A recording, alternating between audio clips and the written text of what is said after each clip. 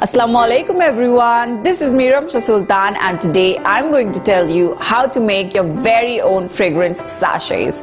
The market is flooded with fragrance sachets to be used in cars, drawers, almirahs or bathrooms, and to be very honest, they're not worth the price you pay for them.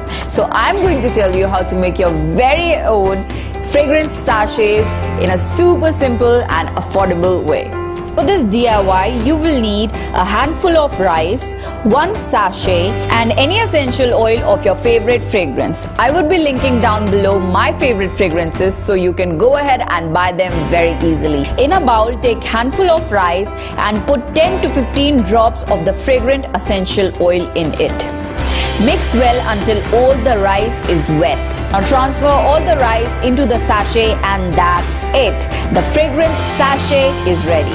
You can hang it in your car or bathroom or keep it in your drawers or almirahs and enjoy the beautiful fragrance. See how easy it was to make your very own fragrance sachet. You can make tons of these into different fragrances and put them anywhere you like.